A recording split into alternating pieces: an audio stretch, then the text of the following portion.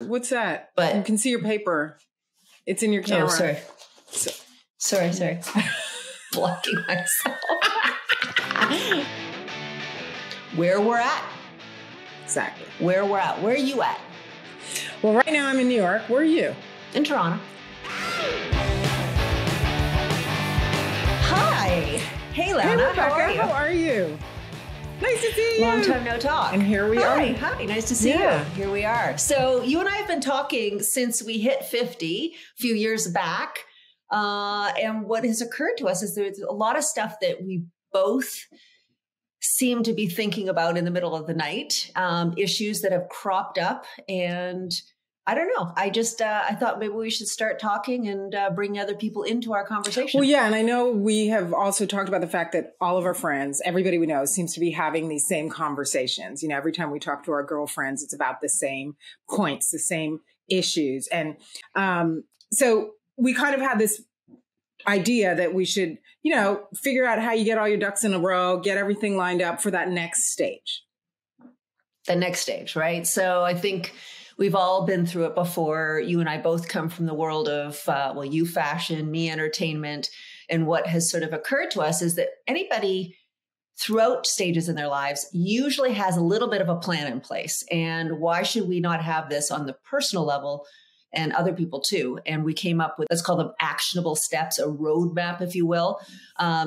And I'm sort of saying, you know, we're going to go along for the journey, and you and I are going to try and figure this out and figure out all these little nagging issues and also some of the fun stuff. Well, yes. That sort of hits you in your face. Yes. So, yeah, I mean, like some of the topics are much more fun than others, like, you know, dating, sex, your friends and career pivots and things like that. And then other stuff are kind of, or your, as you call them, shots of awe, which is a fun thing, your hobbies, what really gives you joy.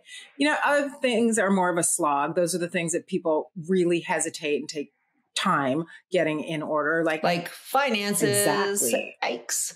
All that kind of Wills. stuff. Yeah, which I was just talking about after today. Parents as they get older. Yeah, or looking after your kids, you know, like all this kind of stuff that's more the kind of, you know, stuff you have to do, but you're procrastinating on.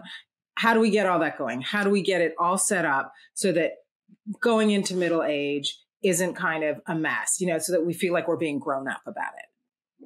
Do you feel grown up? Oh my God, no. That's the thing. I'm not sure if I feel grown up yet, but I think that's the idea. So we want to get to a point where we're moving forward with a little bit of a grip on it. No one ever talks about what really happens now. And I'm not just talking about menopause. I'm talking about all of it. You know, you think, I mean, I thought in my 20s I'd know shit by now and that I'd have my stuff figured out. And I feel like I feel like Absolutely. I don't know anything. I feel like, oh my God, did my mom feel like that? Because she certainly looked like she had her act together, but you know, maybe she didn't. And no one puts that out there that life's going to change and you really need to make sure or understand what's going on so that, you know, when you retire and you get older, it's not such a, I don't know, crazy situation. There seems to be more and more women talking about this. We're not going to take this idea that, oh, you're not relevant anymore. You know, who cares what you think? Blah, blah, blah. This whole ageist thing is kind of getting old. On its access, right? It's getting old, right? Mini skirt on, dip my body in glitter. Platform sneakers, all the boys want a picture. Give me a little background. So you and I have known each other for a very long time, but you know, where are you coming from? You know, what have you done? What sets you up at this point? And what wisdom are you bringing to the table for us? Well, I hope I can bring some wisdom. I hope I can bring some wisdom with a little bit of brevity and humor.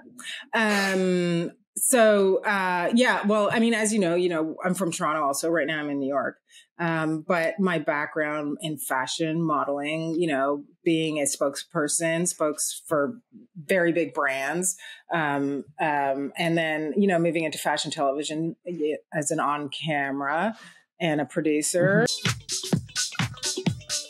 One of Canada's most successful models, Lana Ogilvie has posed for some of the world's most prestigious magazines like Vogue and for companies like Tia Maria and Absolute Vodka.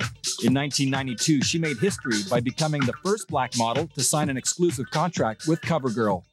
I've always thought thought I knew how to handle myself in any kind of situation. I mean, I've traveled, I've done things. Maybe you should have gone to get hair and makeup first. Now, of course, what you don't see at Fashion Cares is where the real party is, backstage with all the craziness, all the hair, all the makeup. Yeah, baby. You know, also, I'm a jeweler as well, which is just an odd thing thrown out in there, but art is my background. It's what I went to university for. And then I also have my skincare line that is actually sold in Canada. So I've kind of had my hands in a few different pots, you know, media, beauty, fashion, design, and that's great. That's great. But I just kind of like to figure out more how it can all come together and be maybe one thing under one umbrella, because I feel like all these little pots are kind of pulling me in different ways. And yes, and I'm a mom also. Like, you know, I have 2 kids, like you have 2 kids. 2 kids. And raised them. And so, but you're always a mom, even if they're grown, right? And you're a wife. Yes, I am. And you're just fabulous all around. I am. No, you are fabulous, so Rebecca. And I know your story. You certainly have much more media experience than me. Hi there, I'm Rebecca Rankin. Hi, I'm Rebecca Rankin. This is, of course, music's biggest night of the year. This is the CBS and VH1 Grammy Countdown. I'm Rebecca Rankin. Greetings and welcome to this week's edition of Facts. I'm Rebecca Rankin. I'm Rebecca Rankin. I'm Rebecca Rankin. Hello again. Hello. All right. I only agreed to do it because it was you. Music education was really important to you, obviously, growing up, and music was really important. So, P. Diddy, Puffy, Sean, tell me about Michael Jackson, obviously a huge influence on a lot of people. When growing up, you listening to him? Every day, all the time. I still listen to him just as much as I listened to him when I was growing up. Just wondering how premeditated it was to have, you know, a helpless woman be the one who has to lug this giant cat, you know, the whole thing. Did you roll on that? Yes, that's right. Good. Let me just change my battery. I just love these marketing concepts. Once upon a time when I was, 15, like you, a lot of people, I always say if you're, 5'9" and up, they're going to tap you in the modeling world, right? So did that for a little bit, went to University of Toronto, did an undergrad, moved on, got into television, started as an executive assistant at Much Music, City TV, learned camera along the way, was a videographer, moved to New York, worked for MTV Networks, which include, all of Viacom's empire. WABC after that in news. And then moved to Los Angeles after New York, got pregnant with twins, lived there for a time, did some producing production on short films, and then did a complete pivot when my twins were born. When my kids started school, it became evident that my son had some learning disabilities and other issues going on. Went back to school, did a master's in social work, and sort of got into educational advocacy before moving back to Toronto during the pandemic. So that's kind of where we're at. Yeah. Right. And, along the way, I've had to sort of navigate a relationship with my children's dad, who I was married to. And that's, luckily going fairly well right now. So that's great. And I think we bring to it, and I think I was really interested in this conversation because I always sort of looked at you and I thought, if Lana's feeling like this, we all have to be feeling like this, like a little bit of confusion and stuff. Because you always seem like you've got everything together. And I think that's the point. You can sort of follow the rules, but we all have stuff that we're trying to sort out in this liminal space. It's my acting chops. Yes, that's what it is. Exactly. I'll tell you the biggest shock to me was last summer, I'm sitting there with my mother, my aunt, and, a few of the other women, older women. And I'm with my cousin who's similar age. And we started talking. And then they said, well, of course, grandma, meaning their mother, had her uterus removed when she was 50. And I said, what? And apparently that was a common practice. I had no earthly idea. And my dad's looking at me like, well, yeah, that's what women used to do. They used to, and I was like, why didn't the men just get a vasectomy? Like that's, and that is the non-invasive. Well, I think it was the idea, it wasn't to prevent pregnancy. It was for the menopause, right? So going through the symptoms of menopause, it was just easier. Yeah, here we go. So. Wow. But what's interesting to me is every time I say that you and I are having these conversations, I say, oh my gosh, you should see Lana. She looks better now than she ever has. Like she's, thank you. You did and too. Everybody says, everybody says, well, because Black don't crack. Oh my goodness. So, I love how people, yeah, but I take care of my skin. I literally have a skincare line. Go to the Bay. Please talk about this. Please talk about this, because I don't think it's easy for anybody. What the hell? Like, you want to look good? Retinol. It's in there.